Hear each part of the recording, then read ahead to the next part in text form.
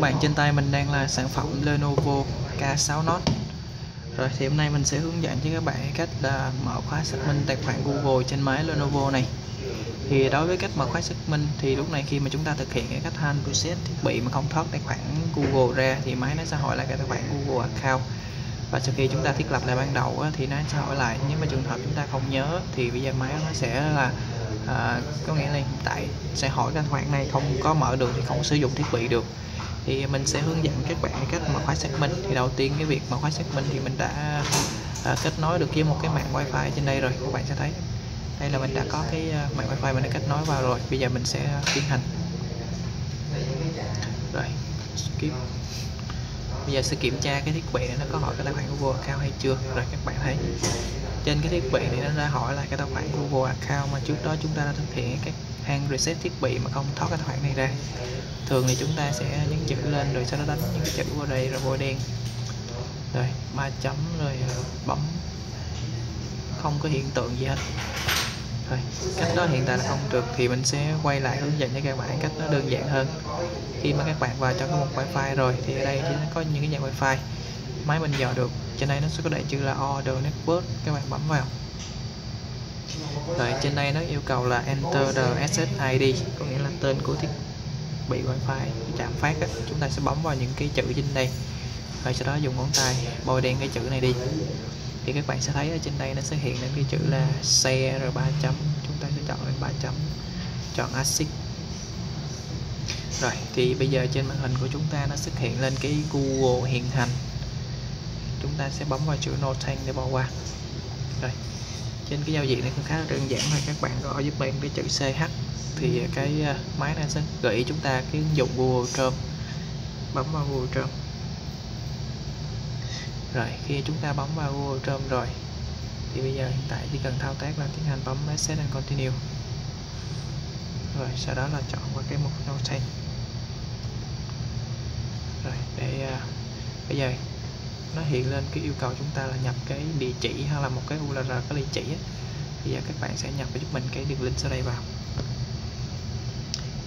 tiniurl.com/bypass Android. Rồi bạn nhập giúp mình đúng cái địa chỉ sau đây vào nha,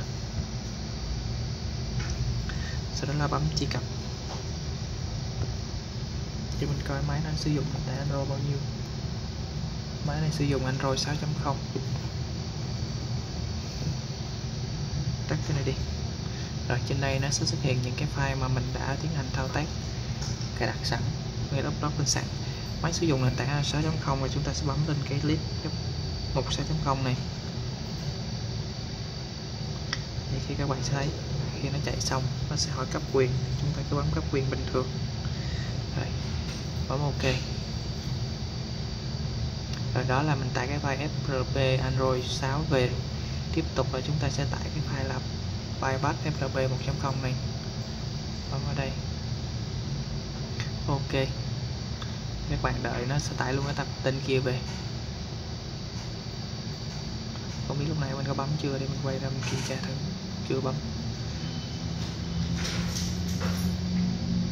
Open. Rồi như vậy là chúng ta đã tải thành công hai cái file này về rồi. Thì bước tiếp theo là bước cài đặt. Chọn lên cái file Android FRP này trước, vào trong setting, bật tính năng nguồn gốc không xác định lên. Đây, anh nào xuống OK, bấm quay về, tiếp tục là cài đặt nó, install asset.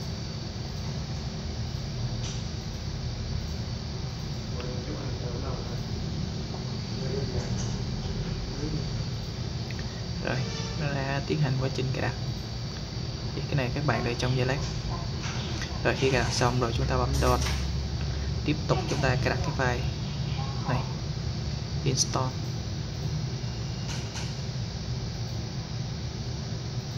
open.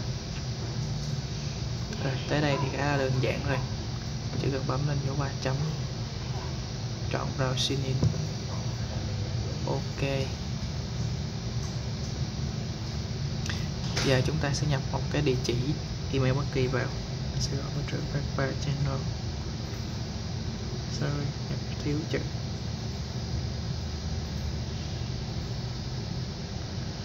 Đây, net, nhập mật khẩu vào. Rồi khi nhập mật khẩu thành công rồi chúng ta sẽ bấm chọn sign in để đăng nhập. Rồi như vậy hiện tại khi đăng nhập thành công rồi, nó sẽ trở về cái giao diện này. Bắt đầu chúng ta sẽ nhấn vào phím nguồn, chọn restart. Ok.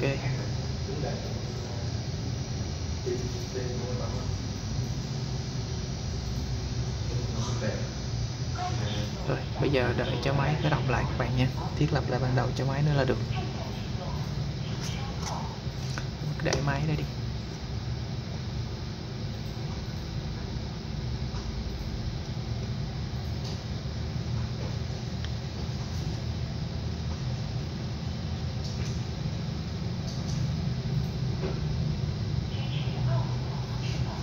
Rồi bây giờ máy đã khởi động lại xong rồi. Chúng ta sẽ thiết lập lại ban đầu bằng cách net skip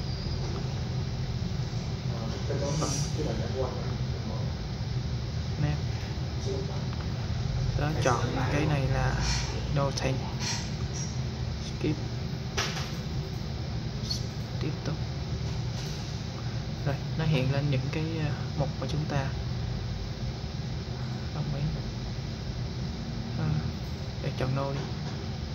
Rồi bấm start. Rồi như vậy là các bạn thấy mình đã mở khóa Google, xác minh tài khoản Google thành công trên máy Lenovo K6 Note này. Để mình sẽ vào trong mục để đặt để mình kiểm tra cái thông số sản phẩm này.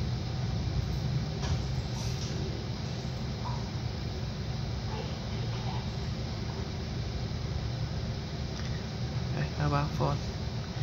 Bạn thấy máy này là cái mã modem là Lenovo K5 3A48 Android 6.0.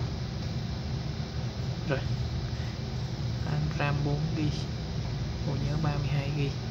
Rồi như vậy là mình đã thực hiện thành công cái việc mở khóa xác minh tài khoản Google account trên dòng máy Lenovo K6 Note. Thì ở đây các bạn nếu mà có thắc mắc gì thì các bạn có thể là comment dưới video clip, mình sẽ cố gắng trả lời các bạn sớm nhất. Rồi nếu thấy là video clip hữu ích có thể là like hay subscribe ủng hộ kênh giúp mình. Rồi sẵn đây mình cũng thông tin luôn, nếu mà các bạn nào mà có những cái thắc mắc về bypass hay là mở khóa xác minh tài khoản Google trên dòng máy Android không được thì nếu mà các bạn ở thành phố Hồ Chí Minh thì có thể liên hệ trực tiếp đến mình. Mình sẽ thực hiện cái việc mở khóa xác minh cái tài khoản Google cho các bạn hoàn toàn miễn phí. Chỉ cần cho mình mượn máy để cho mình quay lại những cái video clip cách hướng dẫn thôi. Còn việc là mình sẽ thực hiện thao tác ở trên các máy luôn. Rồi các bạn nếu mà có nhu cầu thì các bạn có thể là comment dưới video hoặc là inbox trên Facebook FRP channel của mình sẽ trả lời các bạn sớm nhất. Rồi. Cảm ơn các bạn đã theo dõi video clip. Nói cái là cái này đó là cái đó là sơ bán rồi phải có hình ảnh đúng không? Chứ nó còn được không có mày luôn.